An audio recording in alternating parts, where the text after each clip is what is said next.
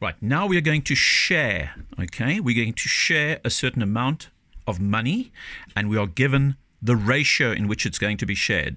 Let's say that's Mary's share, and that's Peter's share.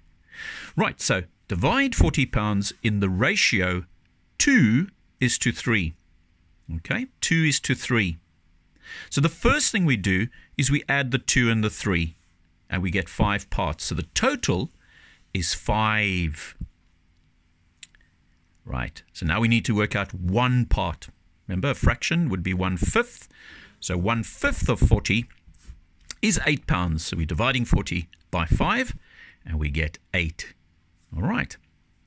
Then £8 times 2, £16. So the 2 part of the share is £16. 2 times 8. The next one, 8 times 3. The 1 share multiplied by 3, and that gives me 24. Just do a little check, and to see if you add the 16 and the 24, do I get 40? And of course you do. Okay. Let's look at an alternative method. Alternative method. They both work. This one and the one I'm going to show you here. So we've got 75 millimeters, and we want to share it in the ratio 11 is to 14. Okay. I'm going to add these two together, okay, like we did over there. Added the 2 and the 3. I'm going to add the 11 and the 14, and I get 25.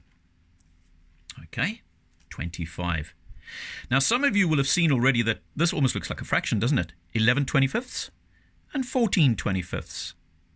Now, you can do the sum 11 25ths of 75 or 14 25ths of 75, and you'll still get the same answer that we're going to get when we do this. Let's work out 1/11th. Okay, that's one share out of, 25, not 11th.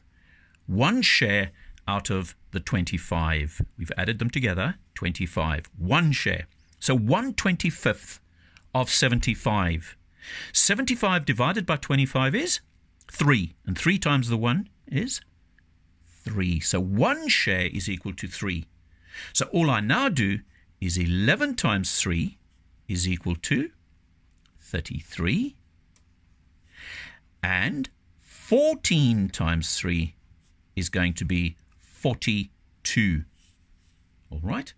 And when I add the 2 together, I get 75. So my answer is 33. Don't forget, you must put millimeters again. And 42 millimeters. So if you look carefully, all we did here basically was we added the 2 parts. We did exactly the same here. We added the 2 parts. We divided the 40 by 5. We made that into a fraction. One part, 1 of the 25th. Okay, 1/25th of 75 gave me 3. And all I did then was I multiplied 11 by 3 and 14 by 3. Don't forget the correct units.